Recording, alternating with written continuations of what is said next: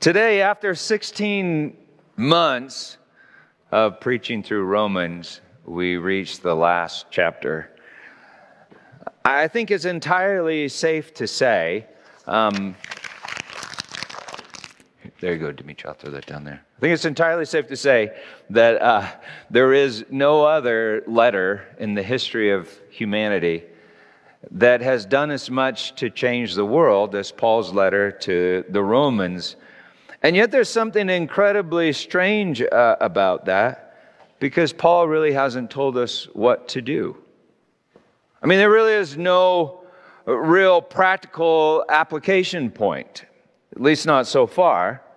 I used to love to listen to Chuck Swindoll, and at the end of every sermon, he would have this practical application point, like write your mom a note, or join a small group, or go on the mission trip, or eat your vegetables, something like that. In the 80s, church growth was always the rage. So we were always taught to end every sermon with a practical application point. And yet time and time again, I get to the end of the text in Scripture and realize there wasn't really anything there. I'd have to make something up. And then I realized that people really wanted me to make something up. In Romans, Paul has primarily just told us the way things are. In other words, he's announced the decision of God. And when he mentions our decisions, well, it's just not all that practical.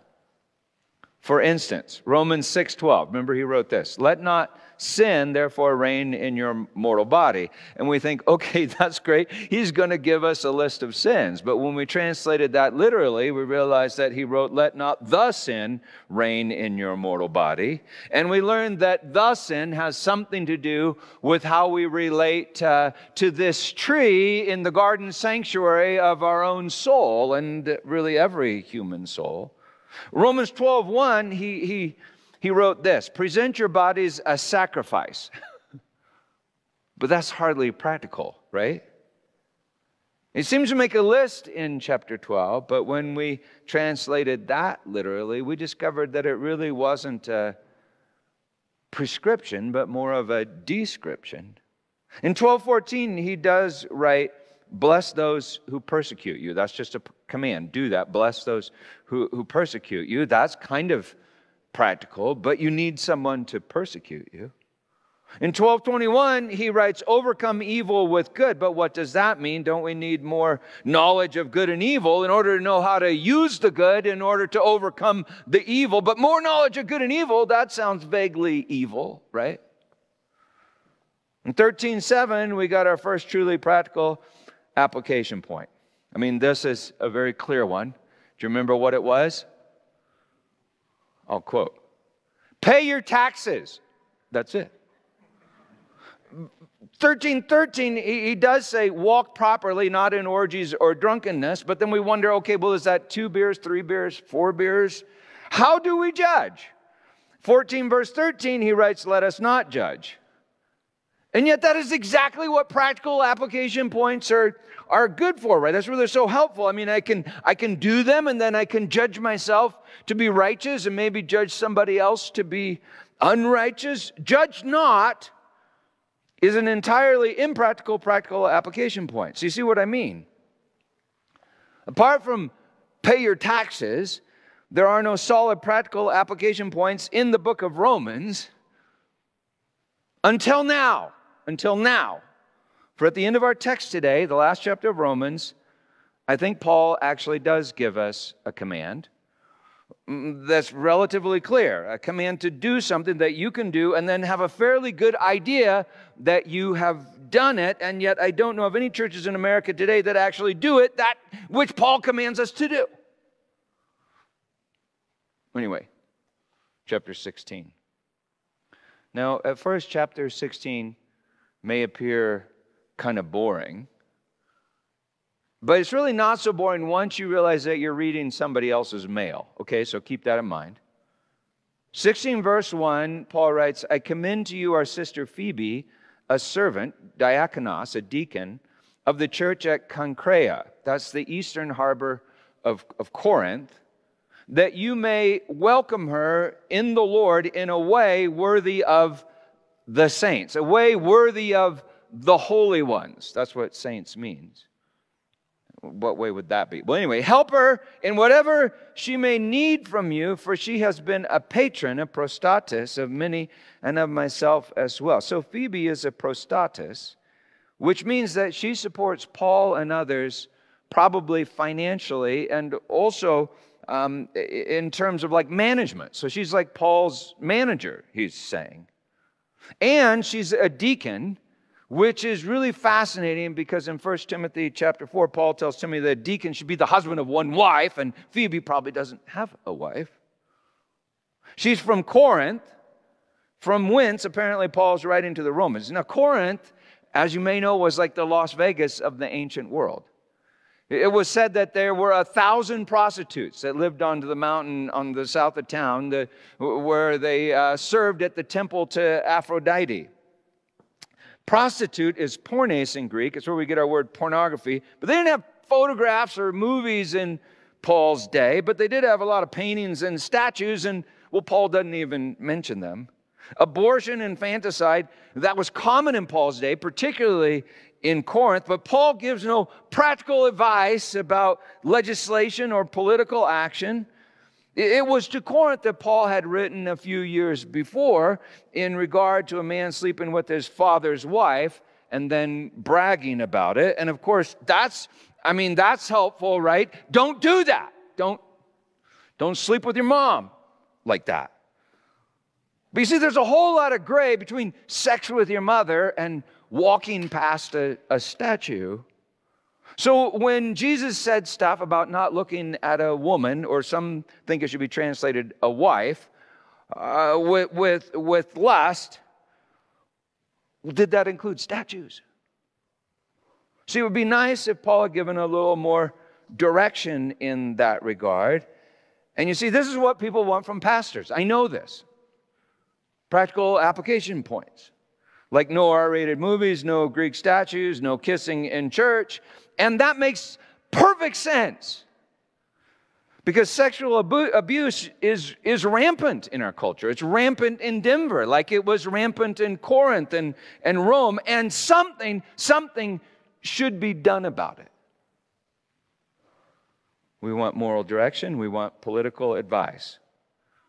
146 BC, I was reading about this. In response to a revolt, a Roman general had exterminated all the men in Corinth and sold the women and children into slavery. And now Paul is writing to Rome and sending this letter with Sister Phoebe, a Corinthian from Corinth. I'm just pointing out that there were incredible ethical and political tensions in Corinth and in Rome, just like there are incredible tensions in our society today.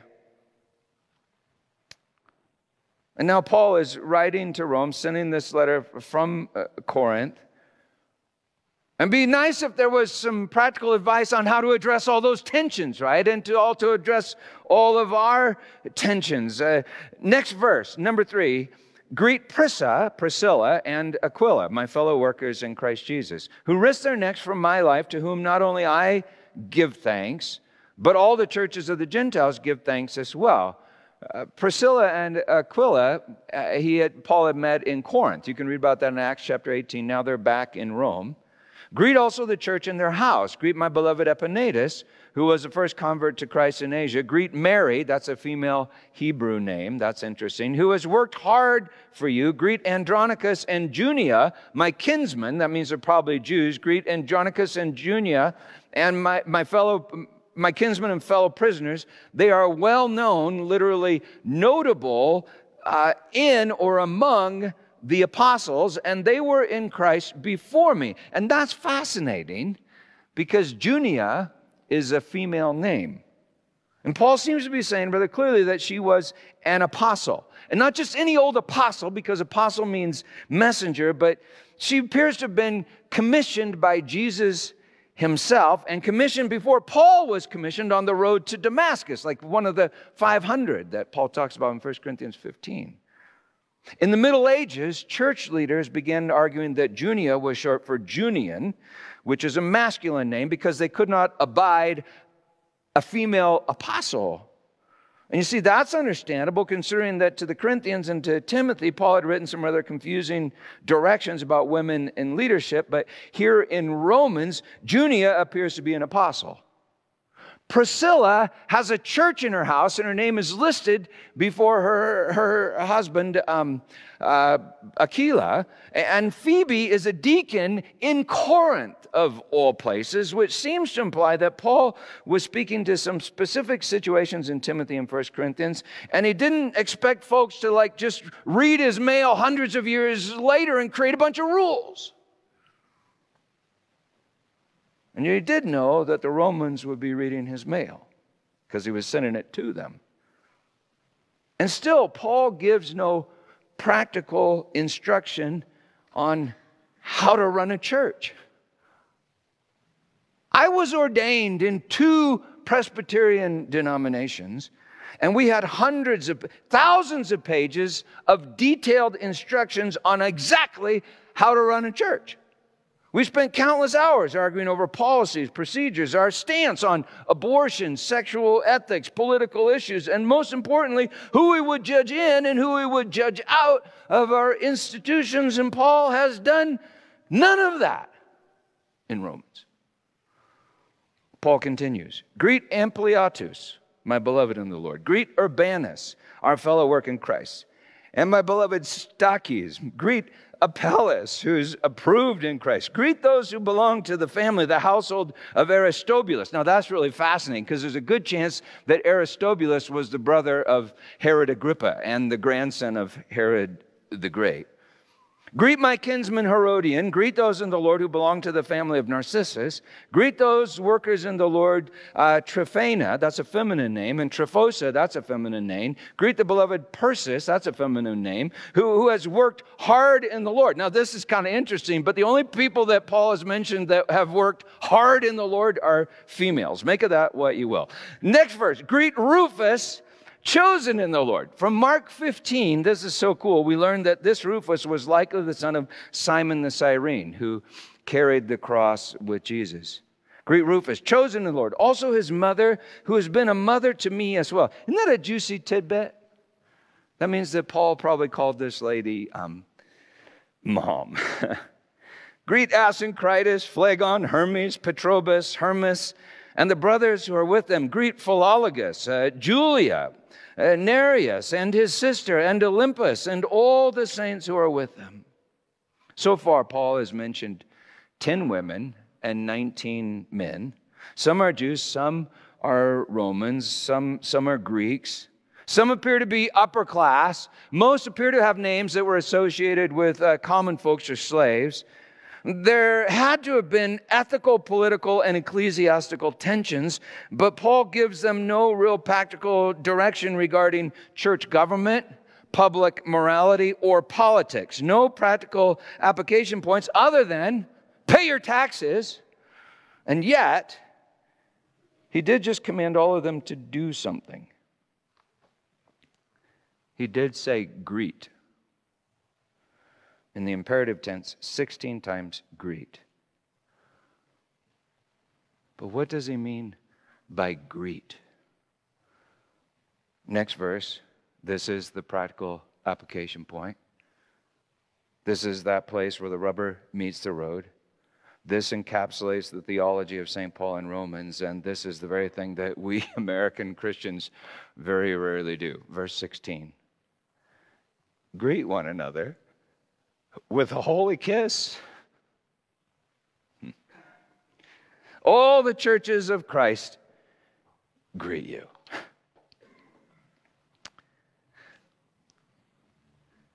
We think, well, surely he didn't mean that. Right? That's kind of like an anomaly to the book of Romans. It must have been a meaningless gesture, for them, common. And it would be awkward for us and dangerous. Dangerous. Well, I think he actually meant it. 1 Thessalonians ends with this statement. Greet all the brothers with a holy kiss. All of them. Right now, holy kiss each other. That's the way Paul ends the letter to the Thessalonians. 1 Corinthians 16:20, after long sections on sexual improprieties in Corinth, Paul writes, greet one another with a holy kiss. 2 Corinthians 13:12, greet one another with a holy kiss. We tend to think holy means without feeling. But Peter tells us what holy means when he ends 1 Peter with the same admonition using different words. 1 Peter 5:14, greet one another with the kiss of love. Now, Peter doesn't use the word eros. He's not talking about erotic kisses. He uses the word agape. But agape does not mean without feeling, but just the opposite. God's agape. And God is holy. And if you haven't noticed, God has feelings.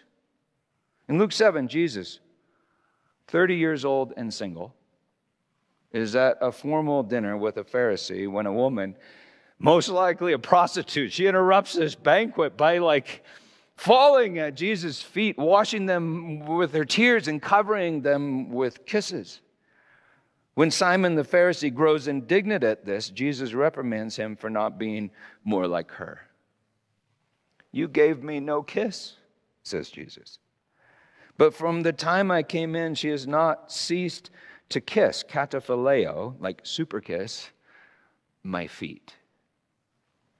Now, we don't know whether or not Simon kissed other rabbis that would come to his home for dinner, but we know that he would never, ever have kissed anyone the way the woman kissed Jesus. She loved, she agaped much.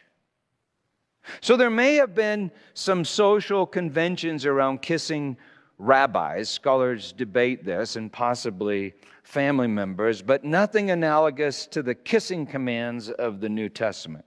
According to the highly respected Anchor Yale Bible Dictionary, and now I quote, there is general agreement that the holy kiss had its origin in the practice which emerged in the early church among the believers themselves, with the impetus probably coming from the shape of their life with Jesus himself. Nothing analogous to it is to be found among any Greco-Roman societies, nor indeed at Qumran. That's, the Jewish communities from whence we get the Dead Sea Scrolls and a whole bunch of list of rules about social life.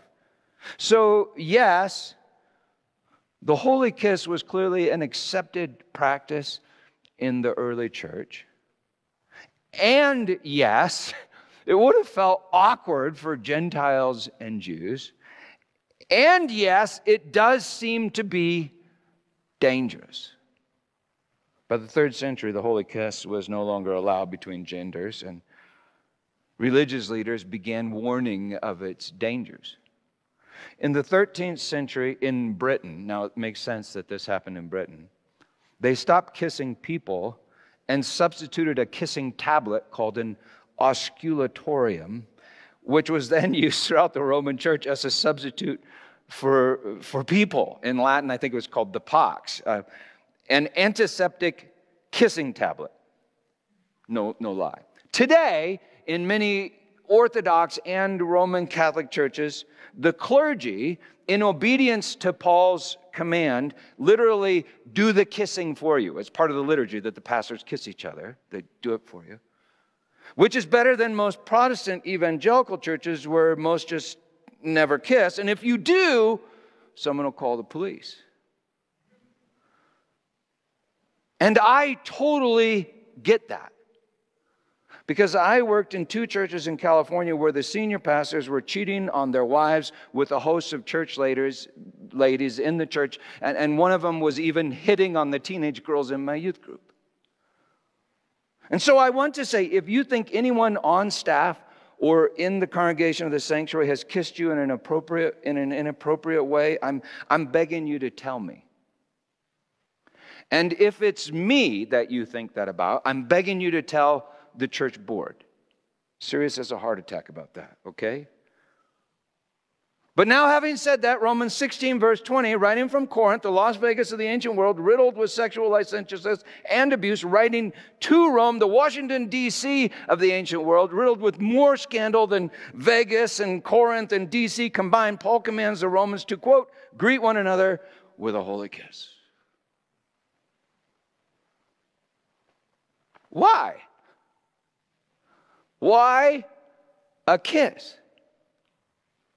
There are entire scholarly works on this very question, and nobody knows. Because Paul doesn't tell us. Paul kind of reminds me of my dad when I was a little boy. You know, my dad, he would just get frustrated with me and my two little sisters and one more argument. And I remember just turning to me and saying, Peter, kiss your sister. It definitely was not erotic.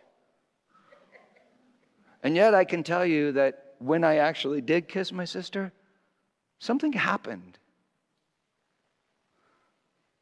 Why a kiss?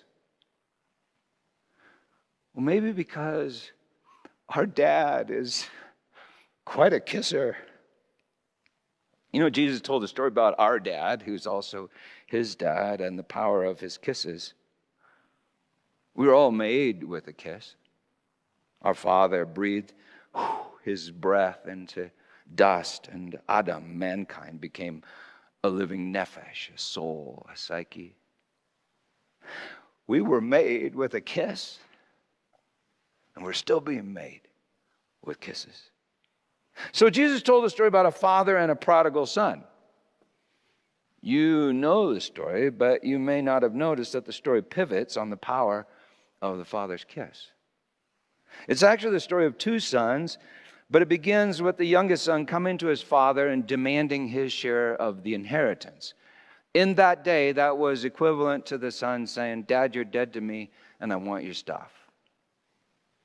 Remarkably, this father gives the boy what he thinks he desires. The boy travels to a far country where he squanders everything on profligate living, that is, unholy kisses. In the words of his older brother, prostitutes. Once entirely destitute, living in a pig pen somewhere, this desperate boy comes up with a plan that some people tend to think is righteous. But if you read the story carefully, I think the story that Jesus told is saying that no, this is the pinnacle of unrighteousness. For the boy decides to return to his father because he knows that his father is still rich. He practices a speech in which he confesses his sins and then asks to be a hired servant. That's the speech that he plans. He maps out the speech.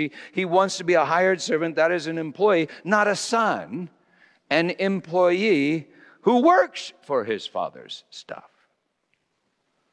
Well, from a distance, this father sees his son coming down the road. He runs to him on the road where he falls upon the boy's neck. And before the boy can get a word in edgewise, the father cataphilasin. It's the same word that's used for that woman at Jesus' feet. He just starts kissing his son. Kisses and kisses and kisses his son. And at that point, that boy must have surrendered to his father's kisses. For when the boy delivers his prearranged speech, he leaves out the last line in which he planned to plead with his father to hire him as an employee. You see, he no longer wants to be an employee. He has a new desire. He wants to be a son. Romans 2:4. It's the kindness of God that leads you to repentance. And so the father heals his boy of all the wounds inflicted by all those unholy kisses with just a river of holy kisses. And everyone starts to party. Everyone starts to party except the older brother. We discover that he believes that he's earned all his kisses. And so he's offended by the river of free kisses lavished upon his little brother. And yet kisses that are earned or bought or paid for are the very definition of unholy kisses, right? That's the definition of porneia. That's the prostitution of the human soul. If you think you've earned your kisses, you cannot receive holy kisses. In fact, they'll burn you.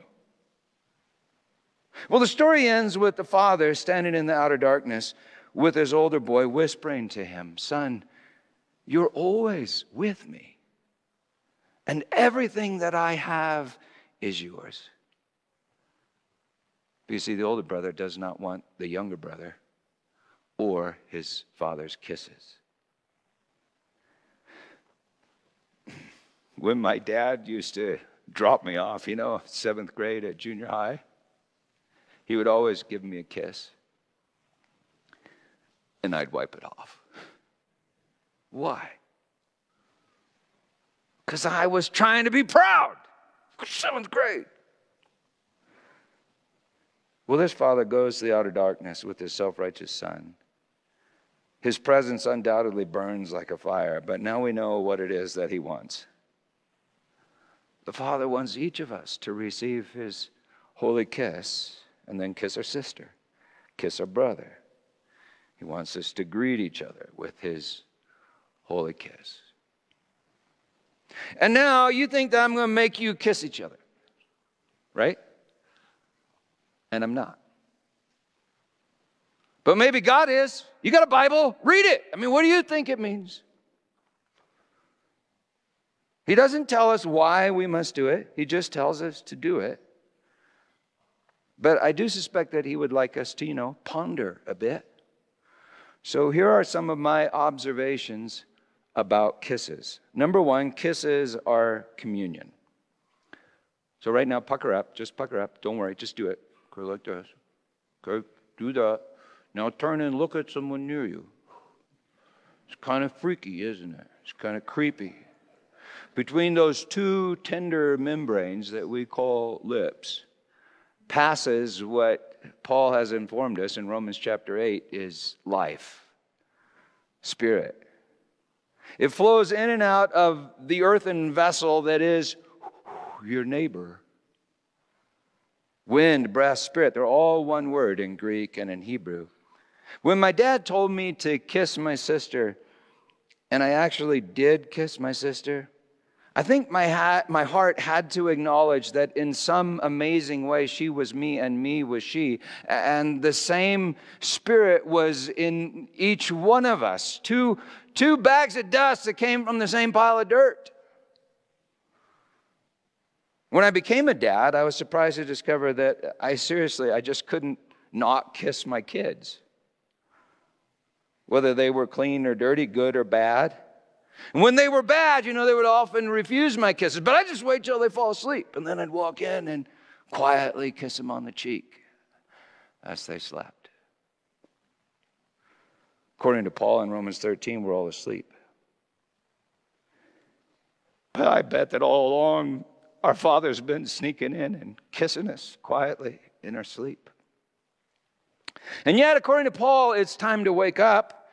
And God wakes us with a kiss that shatters our self-centered dreams and reveals the presence of love who's been with us all along. Number two, kisses make us vulnerable.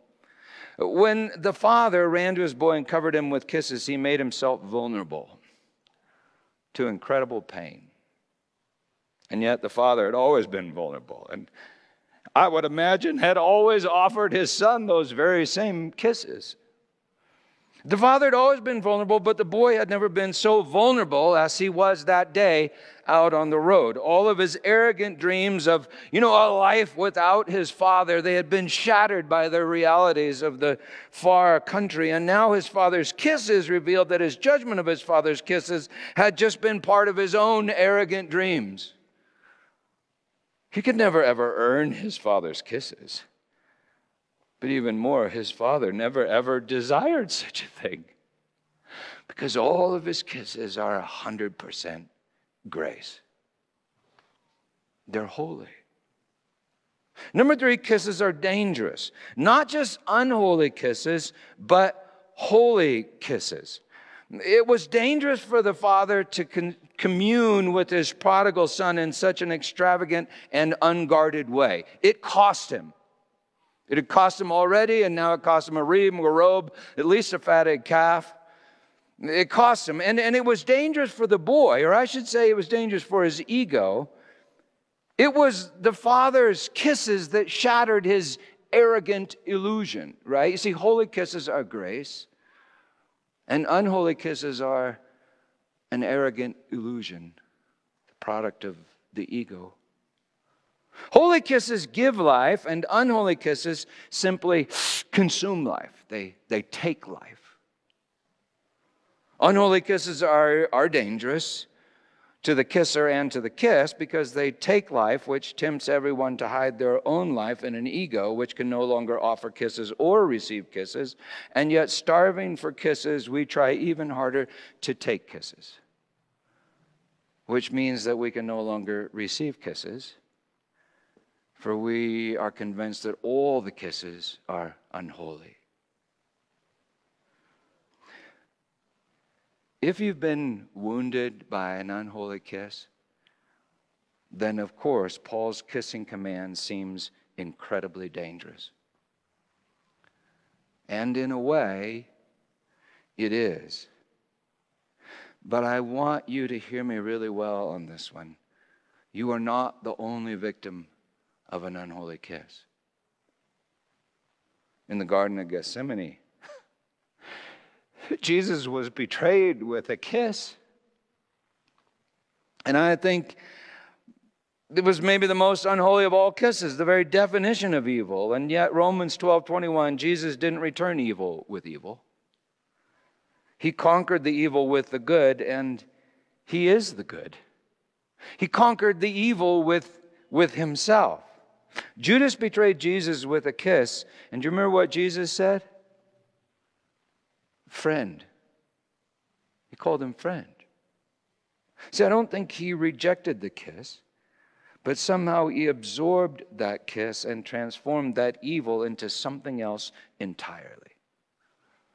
The gospel of grace. Evil kissed the good, and the good received the kiss and conquered the evil. Jesus lifted his head on the tree and cried, Father, forgive them. And who's them?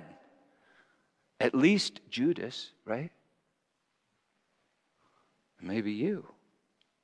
He cried, Father, forgive them. They know not what they do. And then he delivered up his spirit, his breath. That's the holiest of all kisses. Maybe this is the holy kiss. And you see, the Father has been kissing us all along, but we don't know his kiss until we've taken his kiss, consumed it. Until we've taken his kiss and seen that he's always given his kiss, and so we surrender to the love that's revealed in that holy kiss. And maybe we are all the victims of unholy kisses. But we cannot be free of those kisses until we suffer those kisses with Jesus and forgive as we've been forgiven. Okay, a whole lot to unpack there, but this is what I'm saying. Holy kisses seem to be quite dangerous. Unholy kisses clearly are very dangerous, but no kisses is most dangerous, because then each one of us is absolutely alone, and that's hell. Number 4, a world without kisses is hell. I think most psychologists and sociologists would argue that as children who have never been kissed with holy kisses or never been able to receive holy kisses, it's those children that often grow up to inflict the most unholy kisses on others. Because see, God made us for intimate communion. And if we don't receive that intimate communion, we'll try to take intimate communion in the most unholy of ways. And so it does make sense to me that St. Paul would prescribe the holy kiss to remedy the curse of unholy kisses, which plagues us all. Number 4, a world without kisses is hell. Number 5, holy kisses are a communion called life.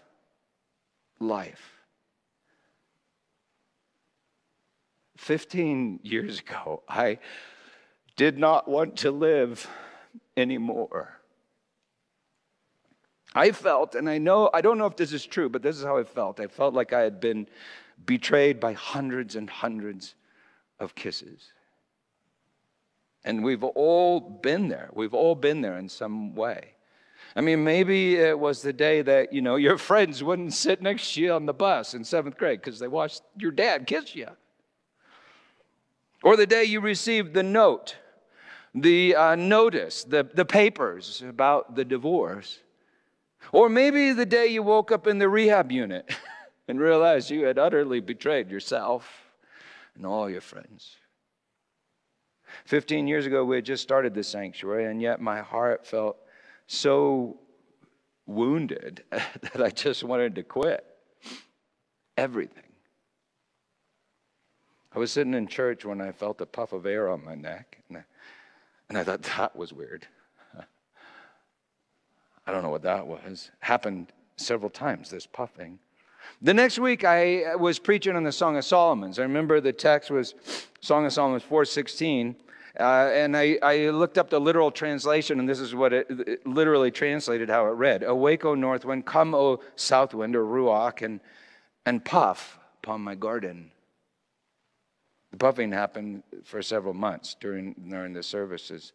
Sometimes barely perceptible, sometimes quite strong. I mean, no kidding. I remember one time sitting in the front row and I watched my notes move. Like it moved my notes. I remember thinking, what the hell, God? Are you puffing on me?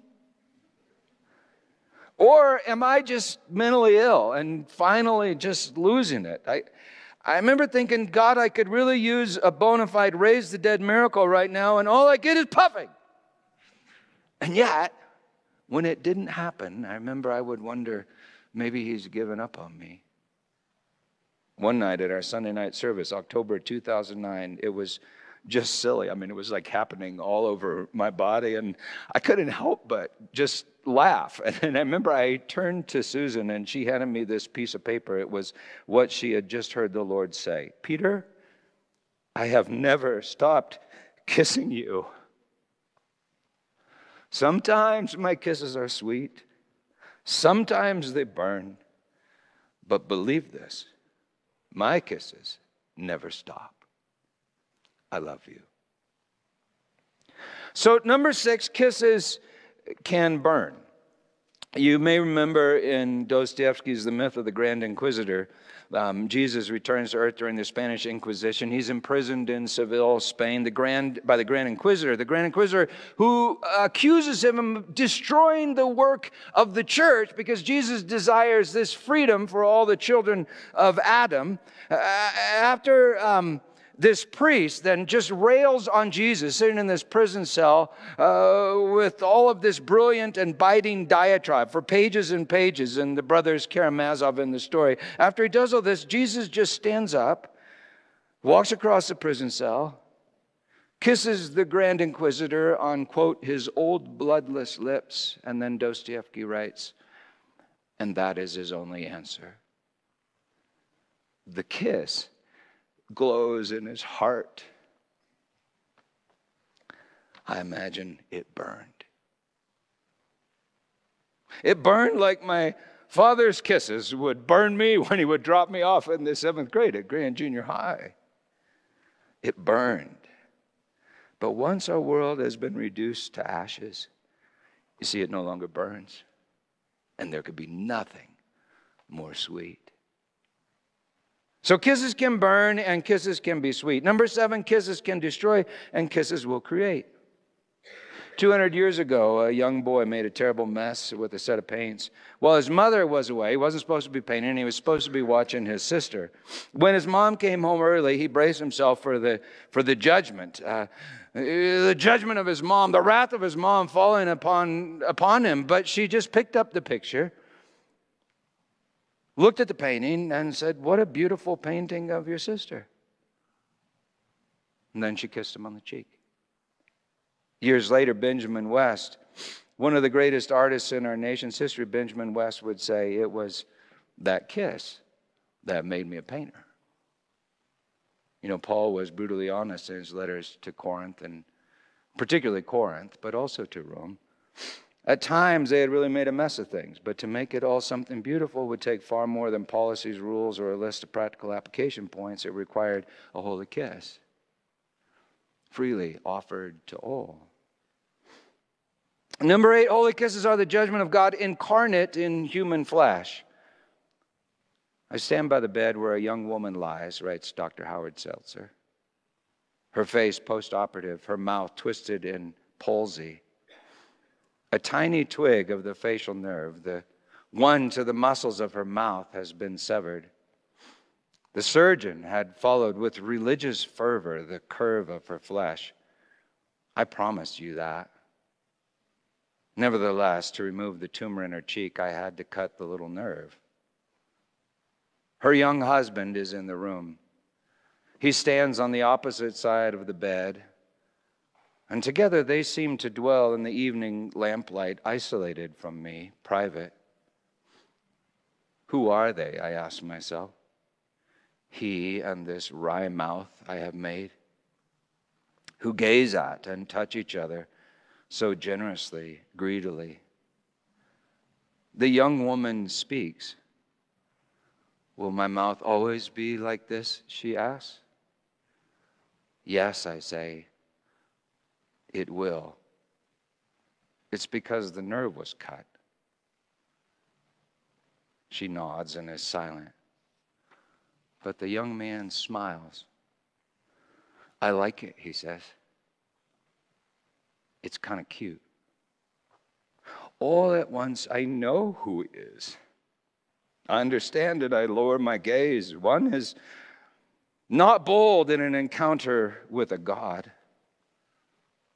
Unmindful, he bends to kiss her crooked mouth, and I am so close I can see how he twists his own lips to accommodate to hers, to show her that their kiss still works. That young bride had a wound in her body. I think sin is a wound in our soul. But our bridegroom bears our wounds to reveal the glory of his kiss. We crucified the holy kiss, and he let us crucify him, and miracles of miracles, that's how the holy kiss works, and works all things. It was that night in 2009, as Susan handed me that piece of paper, that I last felt the puffing. But on the paper it was written, Peter, believe this, my kisses never stop. And so I try to make a habit. In fact, it's good that I preached this sermon because I dropped out of practice. But I try to make a habit of imagining what's true. Imagining him just kissing me. But it's easiest to imagine when I'm kissed by one of you. Or hugged by one of you. Or if you're a dude, slapped on the back by one of you. Or just smiled at by one of you. Especially when I don't deserve it. Then you are the incarnation of the Father's constant kisses. Number 9, kisses bring us home. Tim Bailey rebelled against his father, broke his father's heart. Joe was a pastor. He tried everything to get through to his son, Tim. Nothing seemed to work. Tim left home. He joined a commune in downtown Chicago. And you know what that probably was like, rather profligate living. Well, one night around 11 p.m., Joe got this call. This is the police. Your son was arrested for a DUI. We have him here in the town jail. Joe got out of his bed, drove a half hour through the bitter cold to that town. And when he got to the town, he went into the police office. They said, well, we have no Tim Bailey here. And so Joe, he thought, well, maybe I heard wrong. And so he drove to the next town, and then the next town, and then the next town, and then the next town. Finally, around 4 a.m, he decided to drive to that old house in downtown Chicago where he knew that Tim had been sleeping. The door wasn't locked. He stepped in over body after body looking for his son, and then in the faint light of the darkened room, he saw his boy sleeping in a sleeping bag, just strewn across an old mattress. Quietly, he walked over to the mattress, stood over his boy, and then without thinking, he just bent down and quietly kissed his son on the cheek. Got up, turned around, and went home. In the months that followed, Tim started visiting his parents. He started even going to church with them. One day he said, well, I rededicated my life to Jesus, and then he announced that he planned to go to seminary and wanted to go into the ministry. One day, years later, on a walk, Joe turned to Tim and asked him, Tim, what brought you back? Tim stopped, looked at his dad, and said, you don't know? Dad, Remember that night years ago when you got a call that I was in jail? That was one of my friends. That was a prank. When you came to the house, I only acted asleep. Dad, I was wide awake. But I knew that you had spent hours on that cold night driving throughout the state trying to find me. And I wonder what you would do to me when you did find me. And all you did was bend down and kiss me gently on the cheek. Dad, it was the kiss that brought me back. Number 9, kisses bring us home. Number 10, kisses are home. Number 11, kisses make all things new. I don't remember teaching my children this, so I think probably my children taught me this. But when they were little and they'd suffer some kind of wound, they'd come running to me, usually at church with a whole bunch of people all around, and they'd just be screaming, crying their heads off, Daddy, Daddy, Daddy, I have an hour. Kiss it, Daddy. It was often embarrassing because they wouldn't stop crying and demanding, and sometimes they'd fallen on their bum, and they're yelling, kiss it, kiss it, kiss it. So I'd pick them up, give them a little kiss, set them down, and then this was the crazy part to me, it blew my mind, they'd just run off laughing and giggling as if I had actually healed the wound. And you see, maybe I did. Life hurts. Did you notice that? And nobody likes pain. But you know what makes it absolutely terrifying? Believing a lie. That God, our Father, cannot save. God, our Father, does not want to save. That God, our Father, is not able to save. That God is not all-powerful love for you all the time. And you see, I think that's the point of Romans. And that's why Paul's practical application point is greet one another with a holy kiss. Our Father actually does make all things new. Broken smiles, broken hearts, broken souls. And he does it with his holy kiss. Number 12, Jesus is the holy kiss. If you want to know, does he love you so? It's in his kiss. That's where it is. Oh, yeah. And so on the night that he was betrayed by all of us, he took bread and he broke it, saying, this is my body broken for you. Take and eat and do it in remembrance of me. And he took the cup, saying, this is the covenant in my blood, poured out for the forgiveness of sins. Drink of it, all of you, and do it in remembrance of me. So we invite you to come forward, take a piece of bread and dip it in the cup. And now this is different this morning, but the blue cups are juice, okay? We're going back to the way we used to do it. The brown cups are wine, so you can dip it in either cup.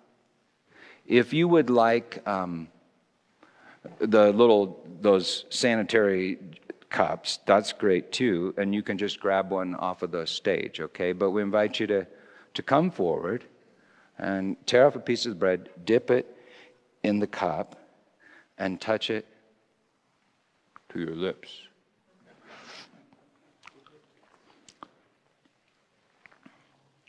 That's the holy kiss.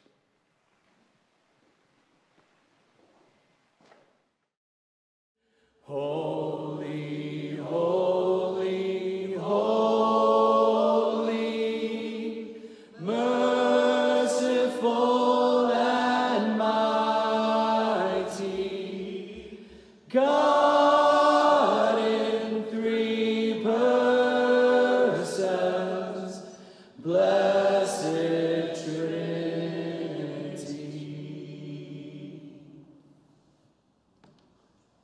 When George Wishart was executed in 1546 for preaching the gospel against the dictates of the Roman Catholic Church, his executioner paused for a moment, and Wishart bent over and kissed him on the cheek, and said, "This is a token that I forgive you." You see, you do not kiss people that you think your Father in heaven hates and is planning to endlessly torture. You kiss people because you're convinced that your Father in heaven endlessly loves them and kisses them and desires them. That's the gospel, right there on your kisser. And now, none of these people in this room are your executioner. You know what they are? They're the holy ones. That's what saints means. They've received the Lord's kiss. And so an obvious practical application point is that you would give them a holy kiss. And I have to tell you, I was kind of stressed about this sermon because I thought, well, this is really going to be awkward at the end. Freaking awkward. Probably the people watching online are going, glad I didn't go to church today. But people were already kissing me at the communion line. And that's cool. I mean, so I'm not telling you what to do. I'm just telling you what I might do. And if I know you well, I might just kiss you. But if you don't know someone well, then maybe you could just say, hey, is it okay if I give you a kiss, if I greet you? And also if they say, well, Lynn said this to me. She said, I'd like a hug. If they want a hug, give them a hug. The point is that you are affectionate towards the other people in this body, that you express the love that comes from our Father. And that's how Jesus said that they will know you belong to me, by your love.